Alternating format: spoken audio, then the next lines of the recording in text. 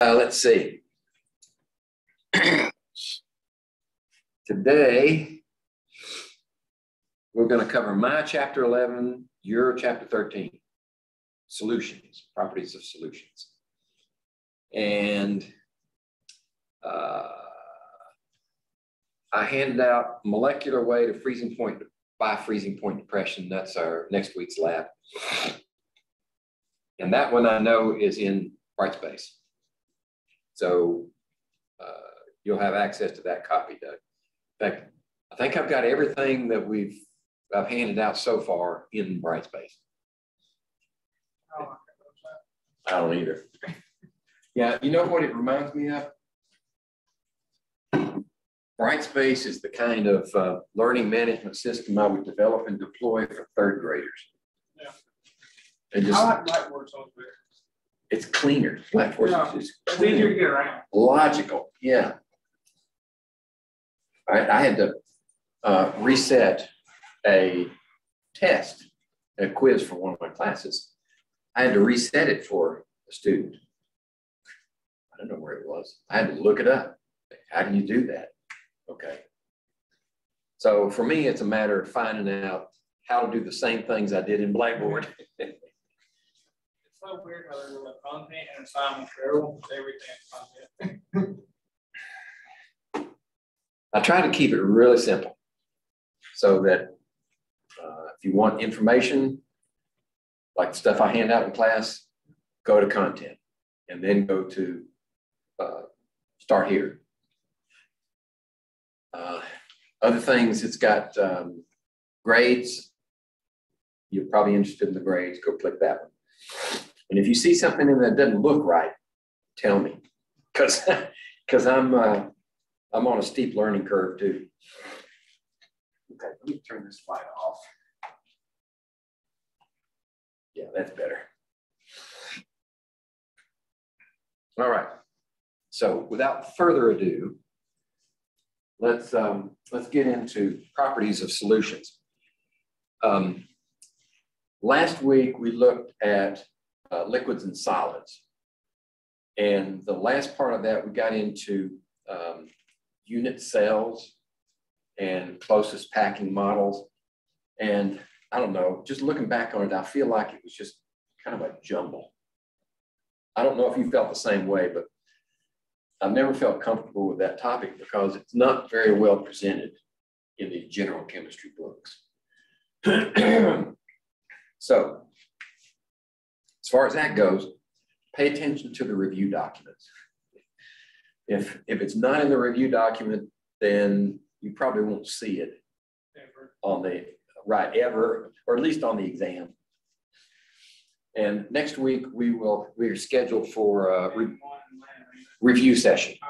Yeah, we'll do review session next week and hope that the weather cooperates and we can do the lab. And Doug, isn't that when you're supposed to go on your tour cruise next week? Yep. If I'm COVID free by then.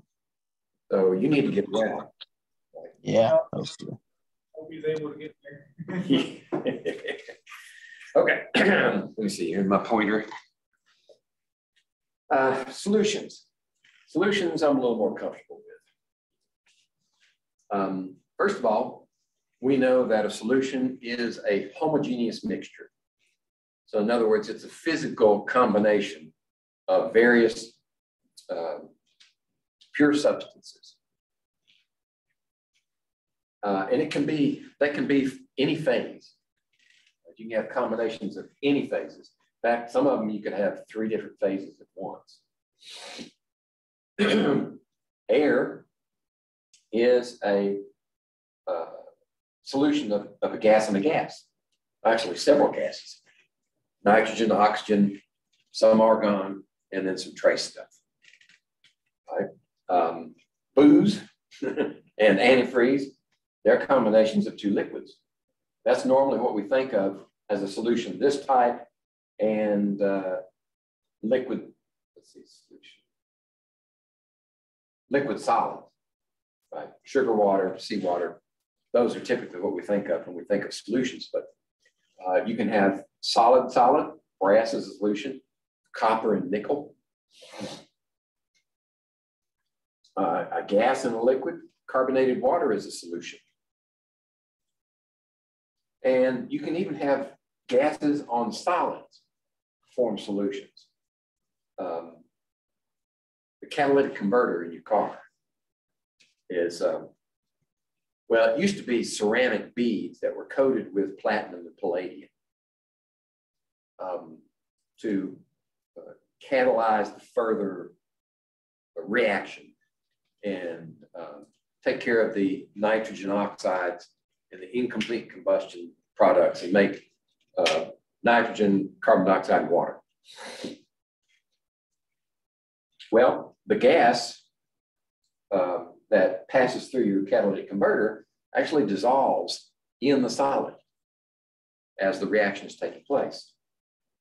This particular one referenced here, hydrogen in platinum, that is the way that unsaturated fatty acids in fats and oils are converted into saturated fatty acids. And the reason they do that, at least for the food industry, is it makes, it increases the melting point and the boiling point. So you can heat them higher and cook your food at higher temperature without the oil degrading. But there are other problems. We won't go into that. Okay, how do we express solution composition? If you have a mixture of pure substances and they're uniform, homogeneous mixture, then composition means how much of each one is there in a given volume or mass of that solution. And these are the four main ones. Molarity, mass, percent. Remember, whenever you talk about percent, you got to specify what's what, because percent is a dimensionless number, just parts per hundred. So if you don't know what goes into it, if you don't know the formula, mass of this per mass of that, then you're kind of lost. Mole fraction. This is also a dimensionless number, but it's dimensionless because the numerator is moles and the denominator is moles. They cancel. So the mole fraction is just that. It's a fraction, something less than one. And then molality is kind of like molarity. We're going to go into these in detail in just a minute. This one, in fact, is the one, if we get here next week, this is the one we're going to use next week, molality. Molarity. Okay. Molarity is simply stated the moles of solute per liter of solution. Now, you'll also recall that this is an intensive property. In other words, it doesn't matter how much of the solution you have, it's always that value. You take a small amount, a large amount, it's still so many moles per liter. And this is critical. When you express a value for molarity, you are implying that the numerator is in moles, the denominator is in liters. So it's not just moles per unit for volume. Okay, what's the advantage of something like this? Well, if you want to know that you have acquired a certain number of moles of a solute, and you know the molarity, then you can calculate how much of that solution you need to get that many moles. Right? It's like any other formula, right? Variable, variable, variable. If you know two of them, you can solve for the third. So if we know this one and that one, we can solve for how many moles. Or if we know this one and that one, we can solve for how many milliliters, or well, liters that you need to give you that many moles. Okay, for instance, if we know we have a mole of sugar and 125 milliliters of solution, what's the concentration? Well, check your units of measure. by definition, it has to be liters. So we've got to convert that to like that. And then take 1 mole. So 0.125 into 1, which is the reciprocal of it, is 8 molar. And that's not unusual. Sugar is extremely soluble. Right? You can put a lot of sugar in a little bit of water. Okay, how about this one? You have a 10 molar sugar solution. What volume of the solution do you need to possess 2 moles of sugar? Well, we know this one, that's 10. And we know this one. Right? So we solve for this one. Comes over here, that one goes over here. So we have 2 divided by 10 is 1/5, 0.2 liters is what you need to give you that many moles. Okay. Now, here's the point of this slide is that you can have the same mass of solute. And did we define those terms yet? I just assumed. Solute is the minor component that goes into the solution. And the solvent is the major component. Like in aqueous solution, this would be water, and this would be whatever else. Sugar, yeah. Okay, so, and the solutes in terms of moles. Well, I don't know any balance that'll measure out moles of anything, right? You can't calibrate them because different substances have different molar masses. So we always determine the mass. And then in order to calculate the molarity, we have to convert the mass into moles. So if you have 100 grams each of sodium hydroxide and potassium chloride, you're going to have a different molarity of the solution if it's dissolved in the same volume of solution. So what you have to do is calculate based upon the molar mass of sodium hydroxide, which I think is about 40. So 100 grams, let's see, if you have 100 grams and you want to convert that to moles, dimensional analysis says this. Get rid of the grams, leave you moles. So this is going to be in the neighborhood of 40 for sodium hydroxide. 40 divided into 100 is 2.5, I think, 2.5 moles. And then we divide by 0.250 liters. And that's why it's 10. Okay. Potassium chloride, though, 100 grams doesn't get you as many moles because potassium is a big atom. Chlorine's a big atom.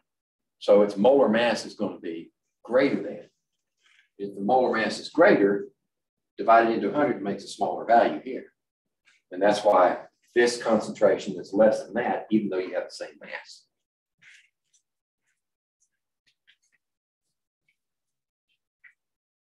You can tell I'm rushing. We want to get out of here before we can. Yeah. And just gets voted or later the day goes on. Yeah. The sun goes down, what, about 5:30? Yeah, it's not when I get home. Okay, mass percent. In this case, the mass of the solute is known in the numerator, and the mass of the solution is known in the denominator. So what's the value of this? Well, one of the values is mass and mass. If the temperature changes, it doesn't matter because mass is not going to change with temperature. And so if you know mass percent, it's mass percent at 100 degrees. It's the same mass percent at 0 degrees.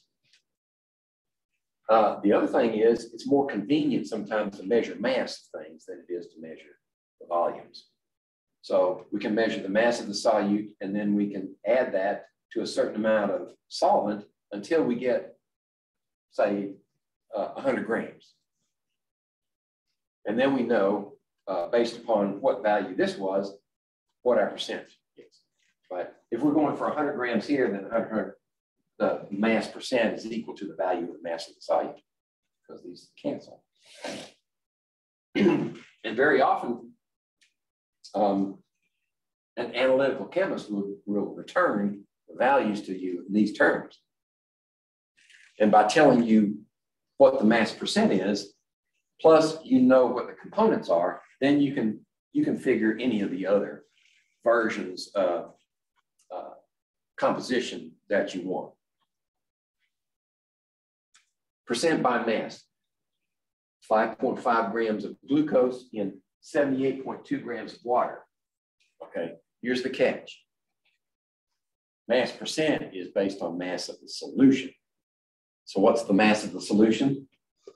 5.5 plus 78.2. So you would say 5.5 divided by this plus that times 100. Mole fraction. Mole fraction is just what it says. It's the fraction of moles of the solute in the total moles of the solution. This is valuable where gases are concerned in particular.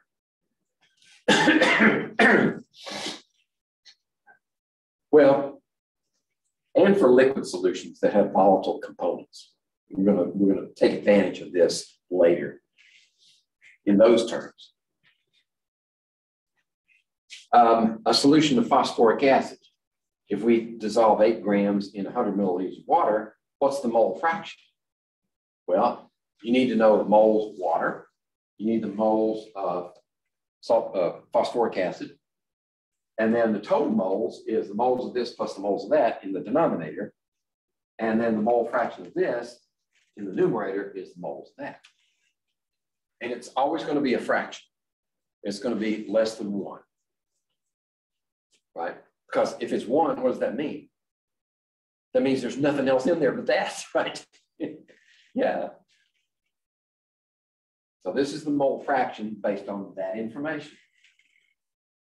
And in this case, we needed to know, with that many milliliters of water, we needed to know what's the mass of water before you can calculate the moles of water. Because you can't calculate the moles from volume. You need grams. So we calculated the grams, which in this case is 100 grams of water. And then we divide by 18.02 and get the moles of water. And this one, you have to calculate the molar mass of phosphoric acid to finish it off. But eventually you end up with this mole fraction. Right? So it's between 100th and 200ths mole fraction. It's pretty dilute. Molality. Okay, molality, think back to molarity with a big M.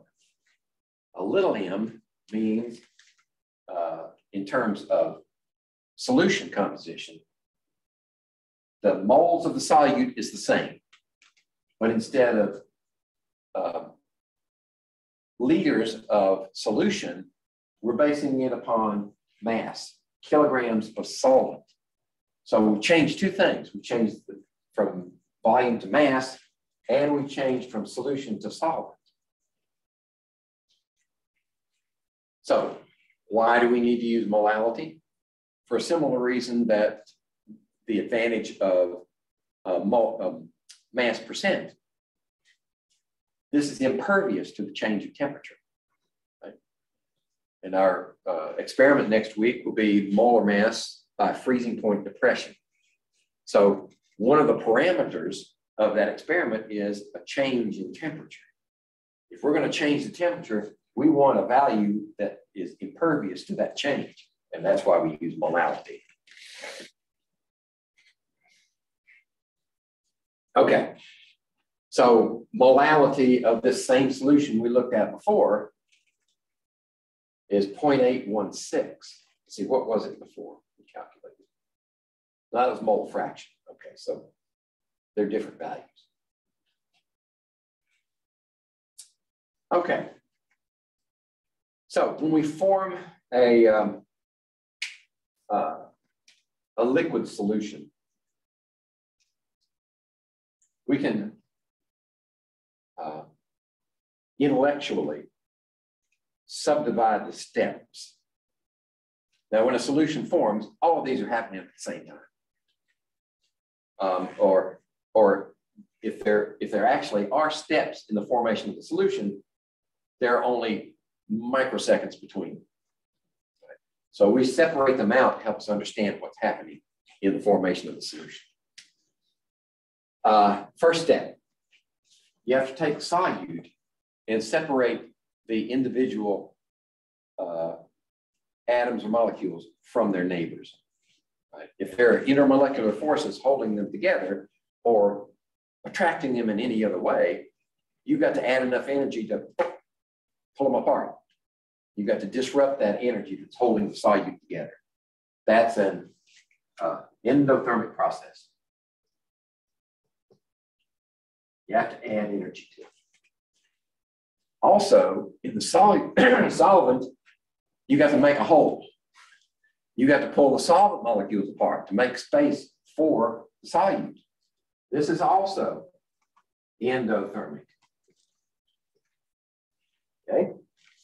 Then when you form the association between the solute and the solvent, you get some of that energy back. This is exothermic.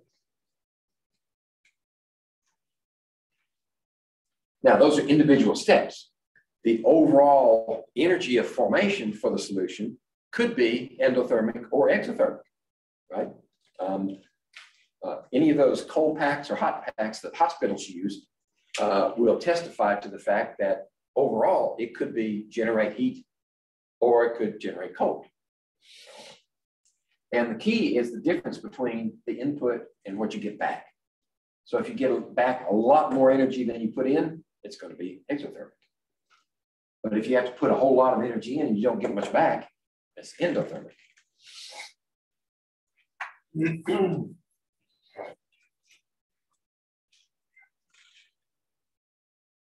Okay. So expressed in terms of enthalpies, this is where you break the solute apart. This is where you break the solvent apart, make a hole. And this is where you get energy back.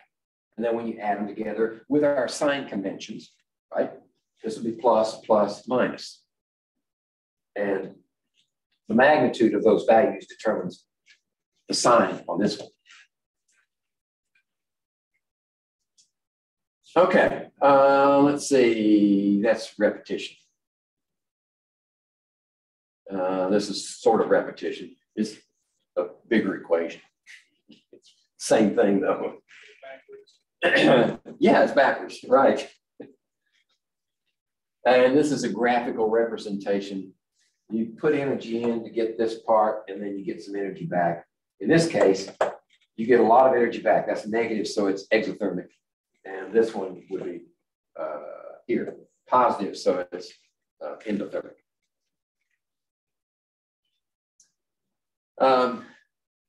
Question, why does water and oil not mix? Well, this is a graph that came out of my textbook, and yours probably has one similar. And it speaks to the solubility and the heat of solution for polar solutes, polar nonpolars, solutes, and polar nonpolar solvents. So what we're saying is, in this, when we have a polar solute and a polar solvent, then it takes a lot of energy to bust the solute apart. It takes a lot of energy to make a hole, but you get a lot of energy back. So the difference is relatively small and a solution forms. Polar solute water and nonpolar solvent, this one. Non-polar solute is oil. Okay. and the polar solvent's water. So it takes just a tiny amount of energy to break that oil apart. It takes a lot of energy to break the water apart, and they don't like each other because one's polar and one's non-polar, so you don't get much back. There's a large difference here, and you don't get a solution. So the moral of this story is, overall, if you get a large value here, then you don't get a solution. Is it forest water and oil mix? I'm sorry? Forest water and oil mix? Yes. High temperature. Yeah. If you know anybody that's got a steam cleaning machine, maybe an auto shop, they'll clean engines with a steam wand. That's when you can get oil to dissolve in water with very high temperature. I don't know, because it's kind of hard to see what's going on in that steam cloud. But once the steam evaporates, then you still got your puddle of oil.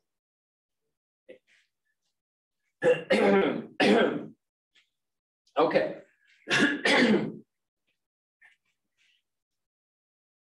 So in general, one factor that favors the process of solution formation is an increase in the probability of the state when the solute and solvent are mixed. And that's sort of like entropy. Increase the probability. So what's the probability with entropy?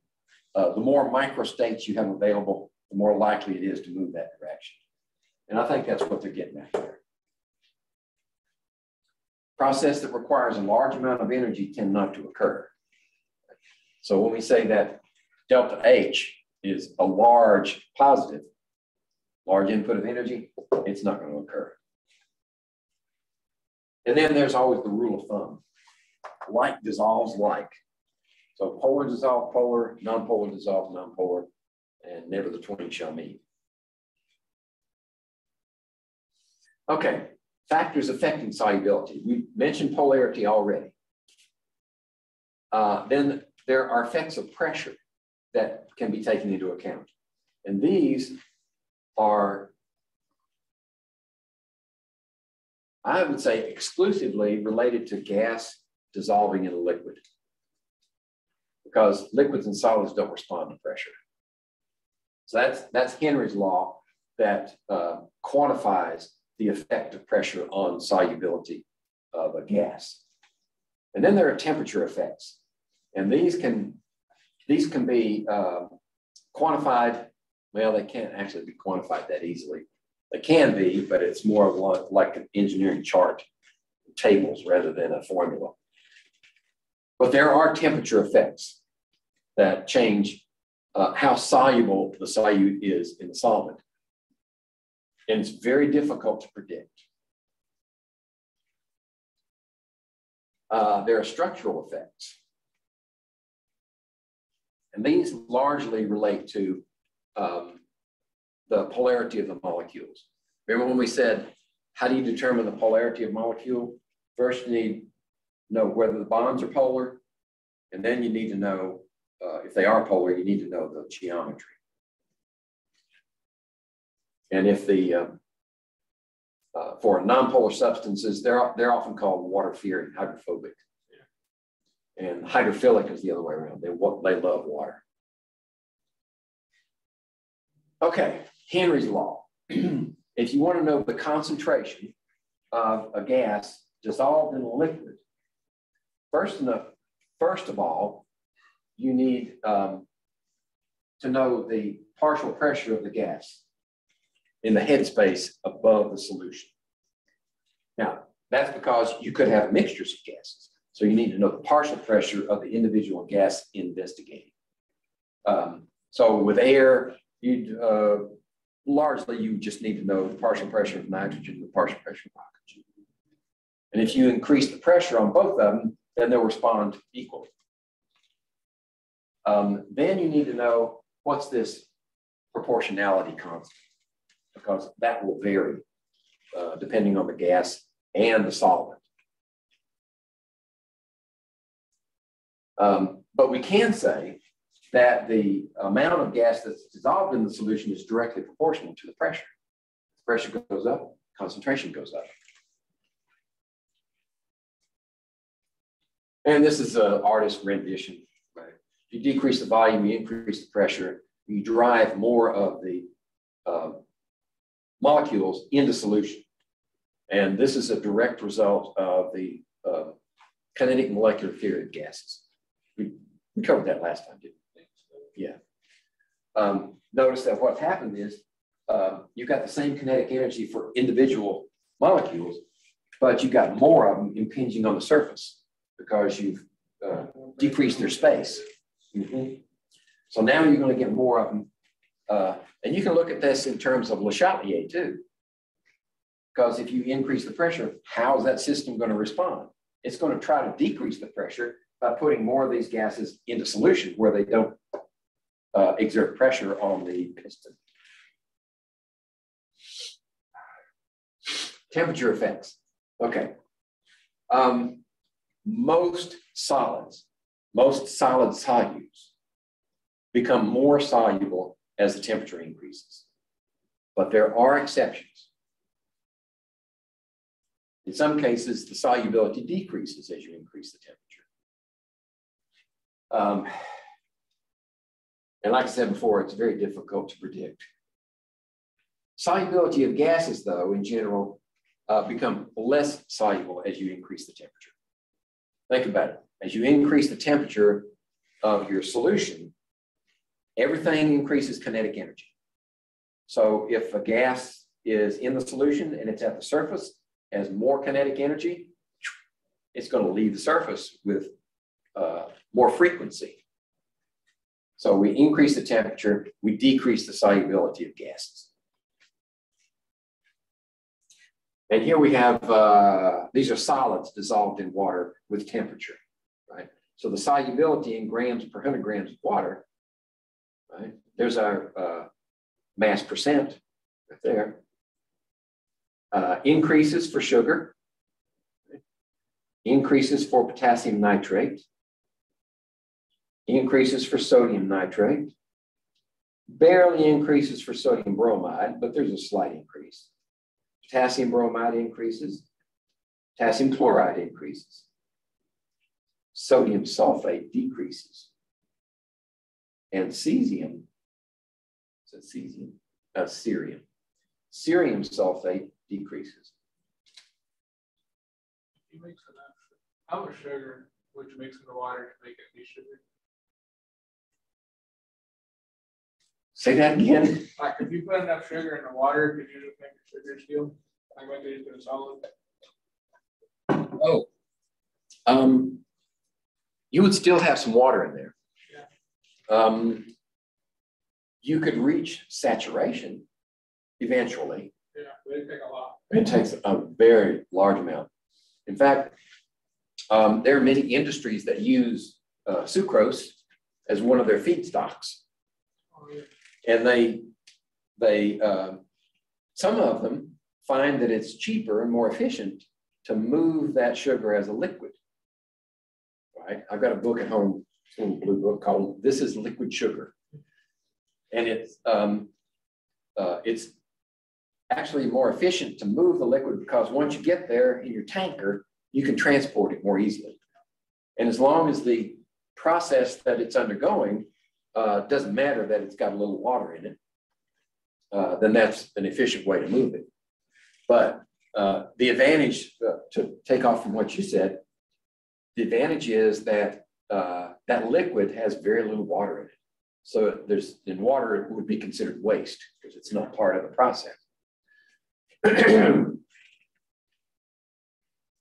But you can saturate it, right? That's where they get rock sugar, rock candy. They saturate the solution and then they decrease the temperature and they have a string with a seed on it and it forms gradually around there and makes like a nice big sugar crystal. That's your rock candy. Been years since I even saw one of those. Yeah, they're not too common anymore, are they? I was like 8 first time and last time I had one. I ain't seen it. It was like in Tennessee when I had it too, so I can't really remember it.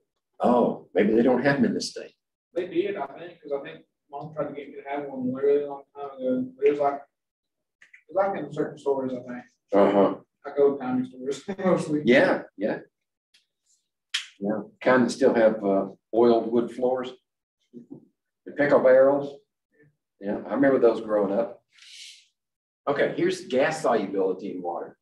Methane decreases with temperature. Oxygen, carbon monoxide, nitrogen decreases with temperature. The nice thing about helium is it's very insoluble at any temperature, right? In fact, we used to use helium in our liquid chromatograph because the mobile phase, the solution that we drive through the column under very high pressure, once it reaches the other end, if there's any dissolved gas, when that pressure's off, the gas comes spurting out and plays havoc with your detector. So there are two ways to deal with that. Your solvent, the mobile phase that you're driving through there, you can pull a vacuum on it, and the gases will come out of solution. But you can also bubble helium through it. And helium is so insoluble, it displaces all these other gases, but it doesn't leave much of itself behind. And that's what we used, and it worked really well. What if we have a solution over here, and we have pure water here, right, in a bell jar? So they share an atmosphere, but they're separated, the solutions. This solution is separated from pure water. So at all times, and this blue dot is an insoluble solute. In other words, it has no vapor pressure. So what's happening?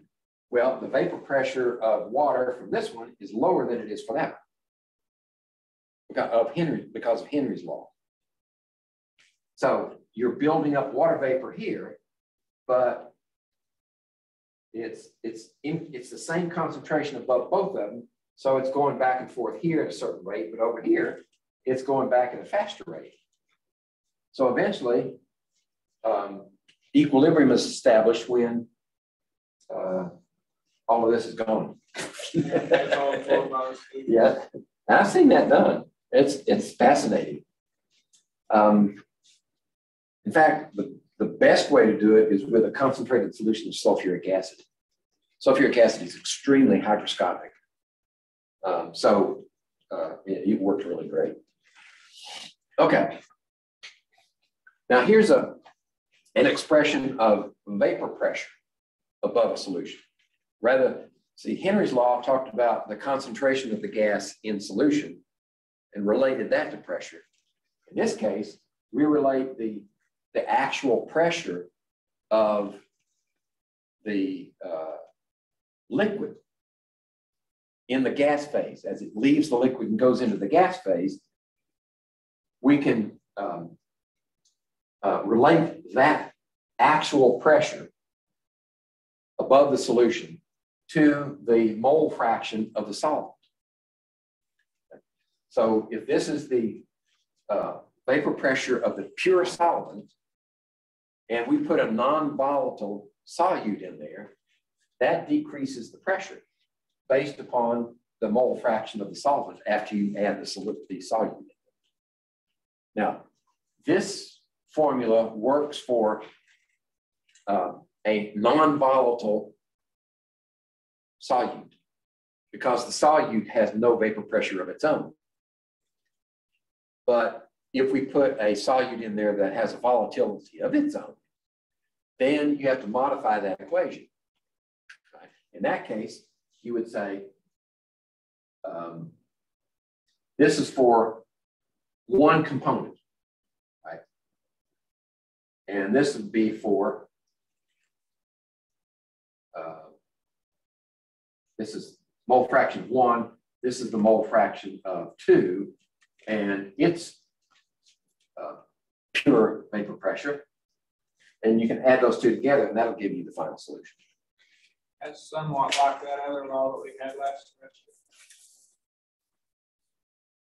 almost like whether it's like volume 2, like volume equals pressure equals volume 2, pressure 2. Dalton's law of partial pressures. Yeah. Similar. So if we talk about the mole fraction of, and this is the case where you have a non-volatile solvent, then the mole fraction of the solvent, you increase the pressure from the zero solvent, obviously, and as you get a higher mole fraction of the solvent, you increase its vapor pressure until it's pure. And then there's your pure solvent pressure. If we have, now that's Rayleigh law. Here we have the expression that I showed you earlier. This is a 2-component. This could be, you could do 3, 4, 5, 6 components. Right? You can get a total pressure. The modified Rayleigh's law looks like this. This is one component, right, until it's pure. And this is the other component going the other way until it's pure. So it goes backwards. This is the pure B, this is the pure A. And the vapor pressure should be a connecting line between pure A and pure B. Here. That's if this is for an ideal solution. And an ideal solution we mean as these components don't interact with each other, negatively or positively. Right? If they repel one another in some form or fashion, then what you will do is as you increase one, you will increase its vapor pressure and decrease the other one, and you add them together, you will get, if they repel one another, if there's a weak interaction between solute and solvent, then you will get this convex deviation. If there's a strong interaction between the solute and the solvent, then you'll get this concave interaction. So that's an investigative tool that you can use to just see how the two solutes interact. Okay, let's see. If the interactive forces over here are listed as A interacts with itself and B interacts with itself, and they're essentially equal to one another when A and B interact. We have the same type of interaction. The strength of interaction is equal. Then you're going to get an ideal. The delta H for the solution is virtually 0. The change in temperature when the solution forms is 0. And the deviation for Rayleigh's law is nothing. It's ideal. And here's an example. Benzene and toluene. Benzene is that ring structure. It's an aromatic ring.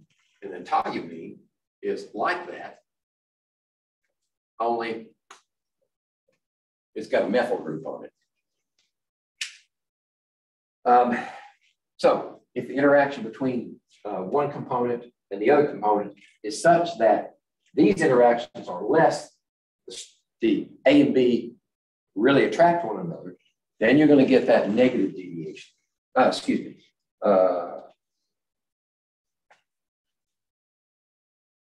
Yes, I was right. Negative deviation. And acetone and water are examples of that. Acetone and water love each other. Yeah.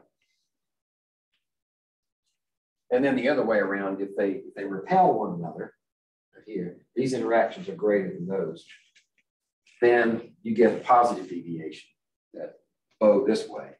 And ethanol and hexane are like that. A certain amount of ethanol will dissolve in hexane, right? This is slightly polar and this is non-polar, but they will dissolve in one another to a certain degree. And when they do, you get that positive deviation because they don't like one another, in other words. keep your distance. Yeah, this is true. Yeah. And that drives them out of solutions. I don't want to be in your neighborhood. I'm going up there. Okay. All right. Which one of these would we expect to be a positive, negative, or ideal? Okay. Let's see. I would say ideal would be hexane and octane. Right? They're both hydrocarbons, very similar in size. So they would be ideal. Which ones have strong interaction? Strong interaction, I would say, would be ethyl alcohol and water. So they would be a negative deviation. That means this one would probably be positive deviation. Oops. Oh, it's not going to tell me. You have to take my word for it. Okay. What's a colligative property? A colligative property of a solution is one in which the identity of the solute doesn't matter. Only the concentration matters. So we're going to take advantage of that one in freezing point depression. One of the advantages of colligative properties is if you want to determine the molar mass of something, you don't need to know what the molecule is. You just need to know the colligative relationship that's involved. And you can use that information to calculate the molar mass without even knowing what it is. Boiling point elevation, what that means is as you increase the amount of solute in the solution, it increases the boiling point of that solution over the pure solvent. So that's why we put antifreeze. One of the reasons we put antifreeze in our radiators, because with that extra solvent in there, we increase the boiling point. If you just use water, and I think early combustion engines used pure water, and they blew their top. Or you have, let's see, what's that? Briscoe Darling on Andy Griffith's show. Have you seen that episode? The first time they meet, Briscoe Darling's got his boys up in the back and his daughter in the front seat, and he's stopped at the memorial horse trough, dipping his hat in there and filling his radiator with water. Freezing point depression, right? If you have that same concentration as the boiling point elevation scenario for your engine, it will also decrease the freezing point. So in winter, you won't blow out your freeze plug on the engine block, which is why it's there.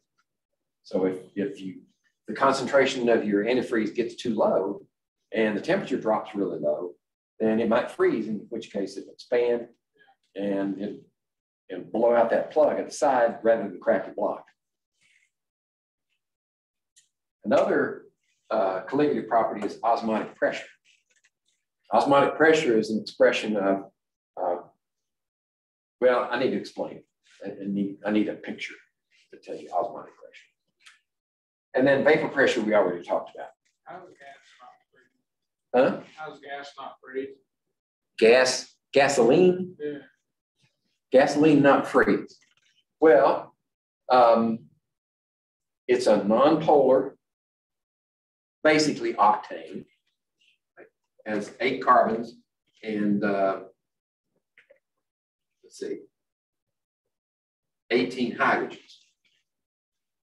It's a nonpolar compound, which means it doesn't have a strong attraction with its neighbors.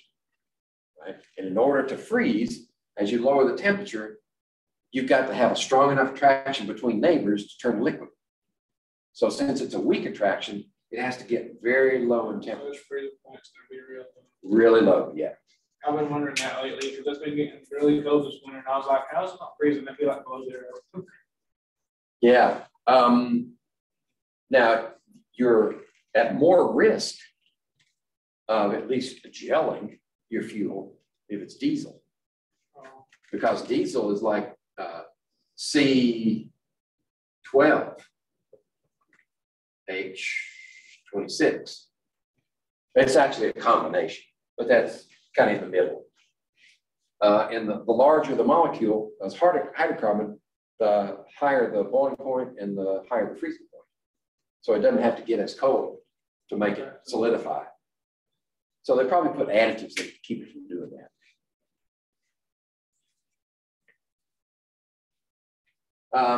Okay, so boiling point elevation. Here's the mathematical expression. What we're looking for is what is the difference in temperature between the pure substance boiling point and the solution boiling point. That's what delta T is. So boiling point elevation would be a difference between, this is the solution, and this is the pure. So there's a difference there. That temperature, that difference is equal to some constant, case of B, times the molality of the solute, the molality of what you dissolve in the solvent. And this is going to be different for each solvent, but it doesn't matter how much solute you have or what the solute is. Okay, so if you know that, if you can measure the difference in temperature between the pure stuff and the solution, and then you know this value, you can calculate what is its molal concentration. Okay, so freezing point depression is similar to that, only now we have a different K value for the solvent. And I think we're using benzoic acid is our solute here, and our solvent is it's one of the fatty acids.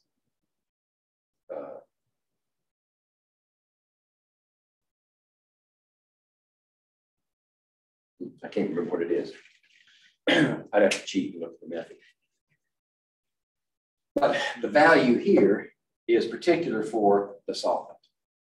And then we can tell the concentration of benzoic acid in that based upon the difference in temperature. Now, the difference in temperature here, it's supposed to be a decrease in temperature, but we throw the sign out because all we care about is that difference. So that's kind of a point, a problem point.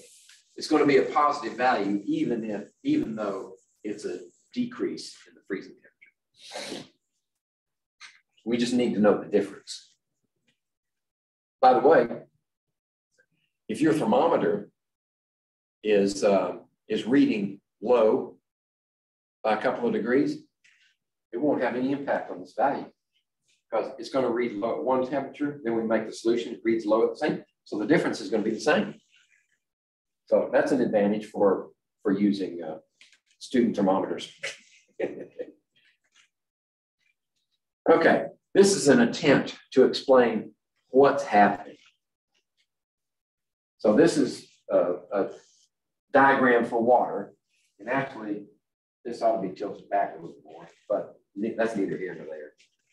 This is the vapor pressure for pure water, and this is this is solid, liquid, gas in this diagram. Remember that from our phase diagrams. Solid, liquid, gas. And this is the phase line between liquid and gas. And this is the phase line between liquid and solid, and this is the phase line between solid and gas. Okay? So if this is a vapor pressure for pure water, then when we add a solute in there, it shifts the vapor pressure curve to the right and down. And it also shifts, actually it shifts, it shrinks. Looks like this one moves over, this one moves over, this one moves up. So this is where we tell the difference between boiling point, these two, because there's one atmosphere, right? That's boiling point. And then this one is the freezing point between these two points.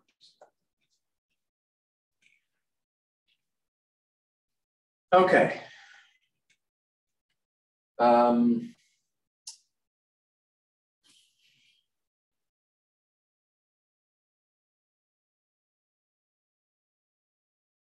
What's the boiling point of the resulting solution in degrees Celsius for this one? Solution was prepared from 25 grams of glucose and 200 grams of water. The molar mass of glucose is this. Okay. So for molality, we need to know moles of sucrose and mass of water. So the mass of water is going to be 2.2 kilograms, right? It's moles per kilogram. So that was easy. This one we need to convert to moles, right? We use that one, divide this into that, and then ratio this one to that one. And that will give us the delta T. Right? And this increases the boiling point. So we're going to take the boiling point of water, 100 degrees, and add that delta T from this calculation.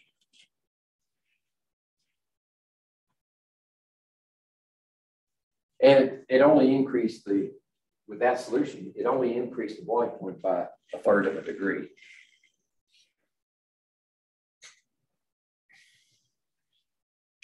Okay.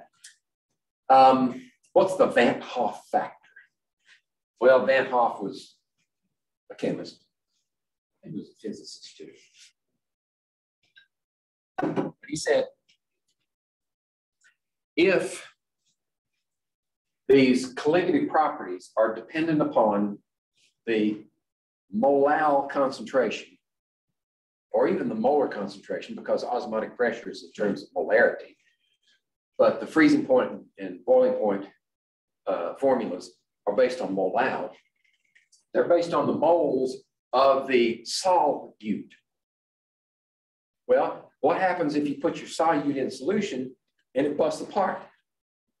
Right? Now you have, when you had one, now you've got two.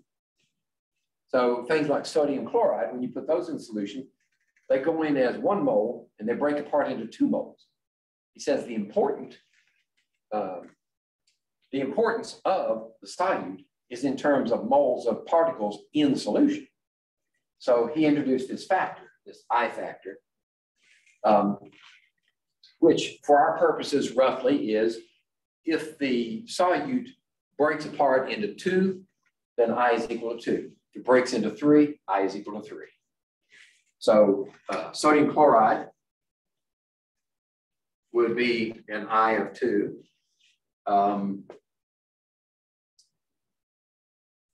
Sodium. Calcium chloride would be a 3. Okay. Let's see. Sodium phosphate would be a 4. So that Van Hoff factor is a correction factor, and it's incorporated into, let's see,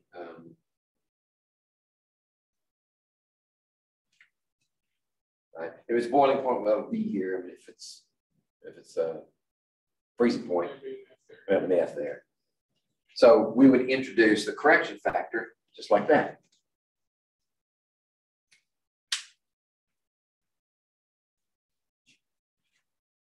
Now, that's under ideal circumstances, right? But what we discover when we actually measure these things and calculate back to say, what is I for that solute in this solvent? It usually turns out to be less than that value. So what's going on? Well, what happens is some of those ions pair up again, like this. And that reduces the splitting effect of a soluble solute. So in reality, it should be something less than 2. I think in the case of sodium chloride, it's probably very close to 2. It's like 1.95 or something like that. But some of them are Maybe this one would be something less than 4, like 3.6 or 7. Right, yeah. But it's all due to that ion pairing. So we think we got it figured out, and then there's a fly in the ointment. Okay, let's see. Examples, I already gave you those examples. Ion pairing.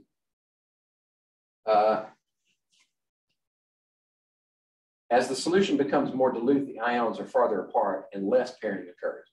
So the pairing is also dependent on concentration. The higher the concentration, the more likely you are to get pairing. So the Van Hoff factor in reality changes with concentration, right? As if we didn't have enough trouble as it was. But if the solution is dilute, you can basically say the Van Hoff factor is this value. And in fact, for very dilute solutions, the theoretical value is the true value. And it's more important for very highly charged ions. Now, that comes in 2 factors are involved in the charge of an ion, right? One is the actual charge, right? Plus or minus. And the other is the size of the ion. For big ions, the charge is spread over a larger area, so that decreases the intrinsic charge. But for small ions with the same charge, it increases their charge, and they're more likely to pair.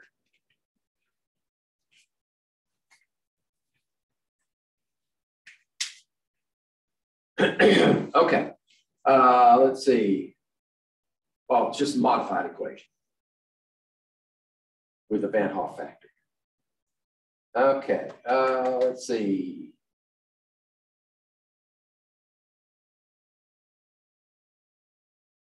Ooh, this one takes some doing. Now we've got a combination solution. 20 grams of sucrose and sodium chloride. We don't know what the mixture is. We just know that it's 20 grams of both of them together, are dissolved in 1 liter of water. The freezing point of the solution is found to be minus 0.426. So it's a freezing point depression of almost 1/2 degree. If we assume ideal behavior, what's the mass percent composition in the original mixture up here? This one right here, before you put it in solution. And the mole fraction. All right, so let's see. I hope I did this one on the slides. Come on, there we go.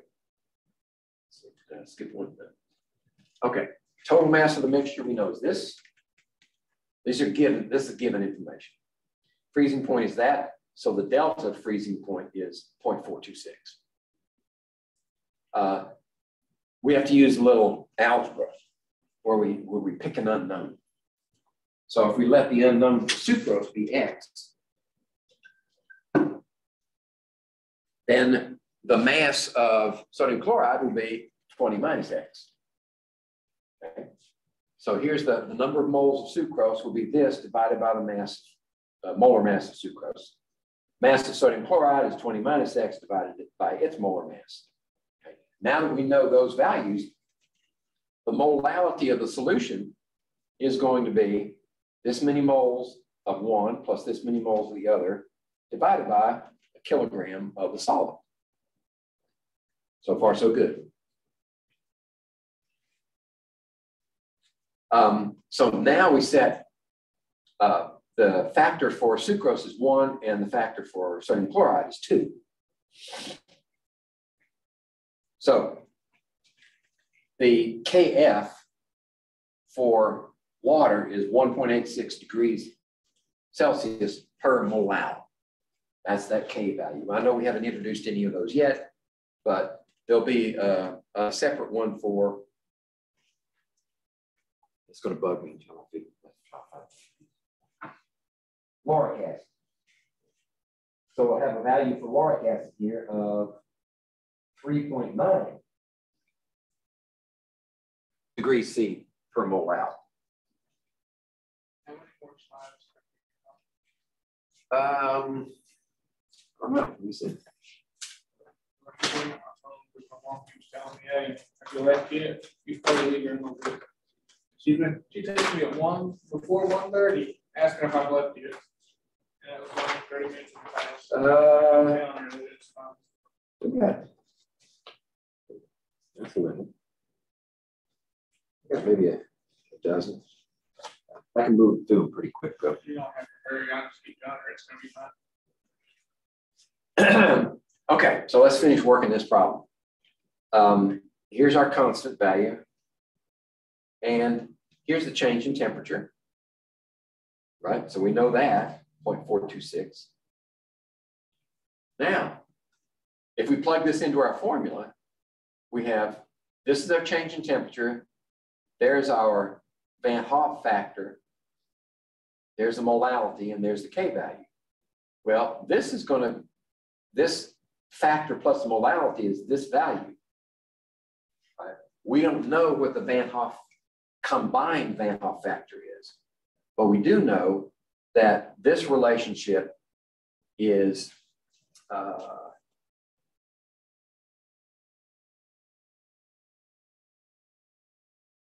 okay.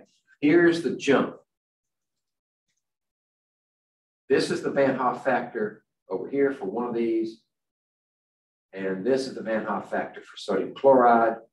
And this is the molality of each one. So this is not explained, but what basically the method here is saying that these can be separated into two units and you just add them together to find this value. So this value is Van Hoff factor times molality. And that's what we're saying here.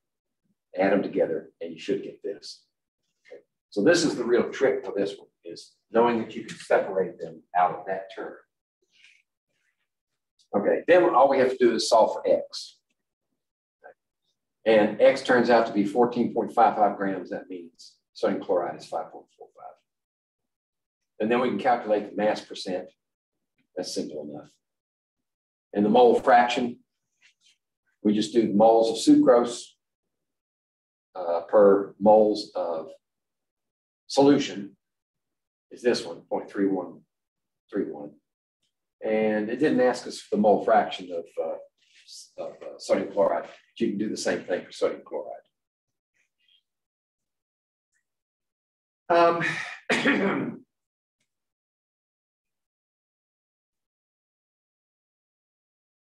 All right. A plant cell has a natural concentration of 0.25 mole alcohol. If you immerse it in an aqueous solution with a freezing point of 0.246, will the cell explode, shrivel, or do nothing? Okay. If the concentration outside the cell is the same as inside the cell, nothing happens. If the concentration outside the cell is higher than it is inside the cell, that means there's less water outside. Water moves out of the cell, it shrivels. And that if the concentration inside is greater than the concentration of solute is greater inside the cell, then water will move in and blow it. If the concentration outside is higher of the solute outside, then the water will move out of the cell. Yeah, they call it crenellation. I like that. Yeah, just not the numbers, but that's true. Yep. Okay, we know those values. Now, what we have to do is find out what the concentration is outside the cell. And we use the standard freezing point formula to find out what the molality is outside the cell. Find out it's less outside the cell. So the water is going to move into the cell and it should explode.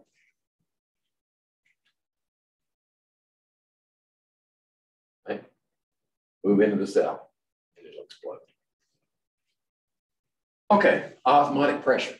All right, osmotic pressure comes with a different formula, but it's still colligative. It It only depends on the concentration of the solute.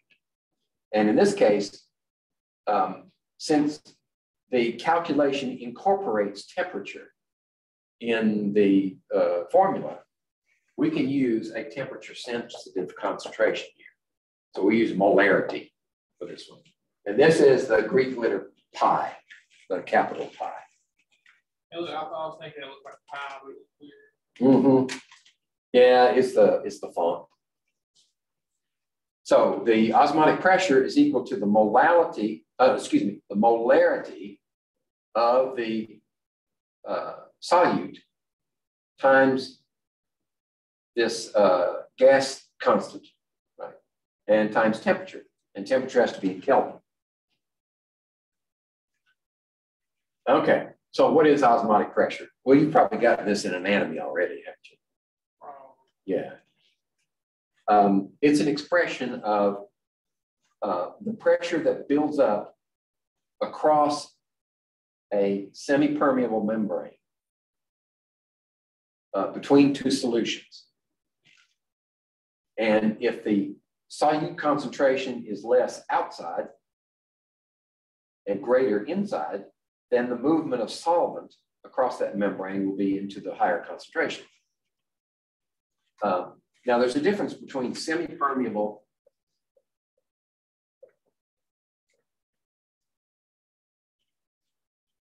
and selectively permeable.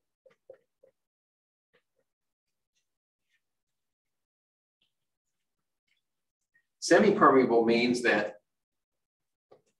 only water moves. That's it. And gases, but we're concerned with water. Selectively permeable is based upon size. And it can be tailored to different size molecules. So you can move water across, and you can move molecules up to a certain size, and then it blocks the rest. This is the kind of membrane that's used in dialysis. And it's not only based on size, it's also based on charge. Because in dialysis, you're tailoring the membrane to reestablish electrolyte balance in the blood too, not just to remove the waste products like urea. Okay, now the pressure that's built up inside here is a measure of that osmotic pressure. And at some point, the difference in height from this level of external solution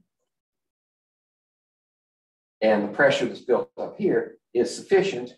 The reverse pressure here is high enough so that it stops the movement, right? It balances the movement. That's where you get a difference that's where you measure the osmotic pressure. So the difference in concentration, if it's higher, then you get a higher pressure here. Okay, this is another way to express it. Water will cross the membrane, right? And it's going to preferentially go this way, right? Because this is the concentration of the solution. And eventually you reach a place where the difference in the height between these two is the osmotic pressure. Now that's when you just let it proceed the way it wants to. What we do in reverse osmosis is we apply an external pressure here, and that drives water back through there. And that's the way that you can purify brine or salt water to make potable water. Yep. In fact, we used to use a system like that at the lab I worked at in Beckley for the U.S. Department of Agriculture. We had a reverse osmosis set up in one part of the building, and they piped that water to every lab. And then we took that water and run it through our ion exchange filters to bring it up to extremely pure. Okay, so the Van Hoff correction is also valid for this equation too.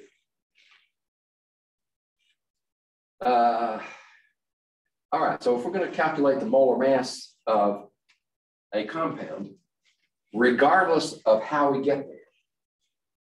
The molar mass, right? Remember I abbreviate MW for molecular weight, is mass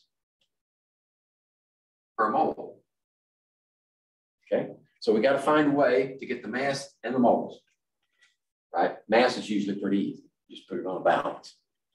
Moles is the tricky part.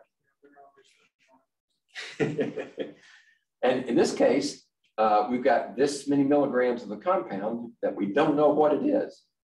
Dissolved in this many milliliters of water, the solution has an osmotic pressure of 558 torr.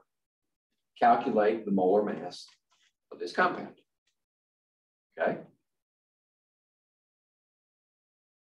So here's our universal gas constant. In this case, energy is not involved, so we use the one where we have liter atmospheres. And because this is atmospheres, then this osmotic pressure has to be in atmospheres also. So we take the torr and convert it to atmospheres. And then we have the molarity here, we have the gas constant there, we have the K temperature here. We find that the molarity is 3.164 times 10 to the minus 2 moles per liter. Okay, we're almost there. At least we got the mole term in here. Now we need to get that mole term out. Okay. So we know that the molarity times volume is equal to moles, right? Based on this definition, moles per unit volume. So we just say moles is equal to molarity times volume. So what's the volume? Well, the volume was 10 milliliters or 0.01 liters. Now we know the moles. So we know the mass, we know the moles, we got our answer.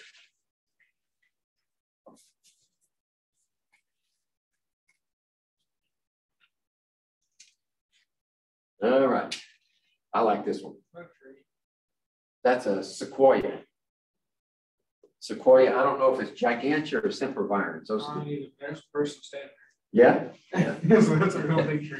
So the question is, we know that if you put a tube, a long tube in water, and you pull a vacuum on it, how high will the water go? At 1 atmosphere pressure at the surface of the earth, it'll only go to 33 feet. That's it. It won't go any higher. So that's like here. How do you get water all the way to the top where it's needed? Right? At one time, I mistakenly thought that there was a suction applied by the leaves. Right? As they evaporate, they create a suction. And that may be part of it. But I found a better explanation. Osmotic pressure in the roots. Okay? The roots are pushing up the water. The water's going up, yep. Osmotic pressure in roots has been measured at 20 atmospheres for tall trees. Very high pressure. How does it get that pressure? Well, it gets that pressure because the concentration of solute in the root cells is higher than it is in the groundwater outside. So the water moves into the cells with enormous pressure. Now, is that enough to reach 300 feet tall? I do the calculation. Right, 300 feet is this many millimeters that has to travel. Okay. So the next question is, what is 20 atmospheres in terms of millimeters of water? So this is millimeters of mercury. Then we use the ratio of the density of water to the density of mercury and find that there is sufficient pressure to push that water up to 2 times 10 to the 5th millimeters, which exceeds the height of the tree. So there's plenty of pressure there to get it that high. The trick is for the tree to have a hydraulic system that will stand up to that pressure. And it does. You know, it's crazy how the sand inside the trees will like freeze suddenly if the tree explodes. I've heard of that, but I've never seen it. I ain't never seen it, but I've heard it happen. Uh-huh. It was near my house, and all of a sudden, you hear a tree fall over. I said, well, that froze. Yeah. You'll be sitting on the porch, and a gunshot goes off for a second, explosion. Normally what trees try to do is move that sap into their roots where it won't freeze. No, those trees didn't do that fast enough. Yeah, yeah, right. The temperature could have dropped too fast at the wrong season of the year. Yeah. Okay. Colloid. We're getting close. What's a colloid? Well, up to this point, we've been talking about solutions. A colloid can be mistaken for a solution because the suspended particles are evenly distributed in the mixture, but they're not a true solution. These particles are suspended based upon their particle size. They're small enough so that the random motion of the suspending medium can keep them separated in suspension. Now, what's a colloid? Well, example of a colloid, Jello. Like the matter gelatin. Gelatin's a Like colloid. it's suspended instead of going all the way to a different. Yeah. Now, how do you tell the difference between a solution and a colloid? There's a neat trick. It's called the Tyndall effect. And it's based upon light scattering. If those particles are actually solutes in solution, then they will behave along with the solvent to let light pass through them all the way through, and you will not see. So let's say we have this container of something, colloid solution, we don't know what it is, and say we have a light on this side, like shine a light here, and then you have your eyeball on this side. You obviously will see light coming out that side. I mean, unless it's opaque, we're assuming not. But if it's a solution, if you look at it from the side, you see nothing. That's a solution. But if you see something from the side, that's a colloid. Yeah, Because won't have stuff in it. right, the particles are diffusing the light. We use that in the lab in one of our experiments. Let me see. Are we going to do that one this year? I hope so. It's neat. Yeah. Formation constant of a complex ion. Are we going to make it? No. But we're going to precipitate. We're going to do a titration, and the endpoint is the formation of pure silver, suspended. So we're going to use the Tyndall effect to find the exact endpoint for that, right? It's so finely divided, if you just use ambient light, you're going to miss the endpoint. So we dim the lights and we use the Tyndall effect to see when that silver colloid forms. Okay. So here are different types of colloids. You get a similar thing to solutions, right? You get mixtures of gases and liquids and solids, and they have different names, right? A fog or an aerosol spray is a liquid in a gas. The liquid is the dispersed substance and the dispersing medium. The gas, that's an aerosol. Yeah, because the gas is forcing the liquid out. Right, in an aerosol can. Oh, okay, I see. When you do spray the can, you get finely divided particles of liquid in the air. Right, that's an aerosol. You can also, smoke is also an aerosol. It's a solid in a gas. Whipped cream or soap suds, that's a gas in liquid. It's also called a foam. Liquid in a liquid, mayonnaise and milk, emulsion. How do we keep fats in milk suspended? It's a process called homogenation. You take the milk and you drive it under high pressure through a sieve with small holes in it, and it busts up the fat particles into very small. So they won't coalesce and collect as cream on the surface. That word we was talking about milk. Let's see, paints, clays, gelatin.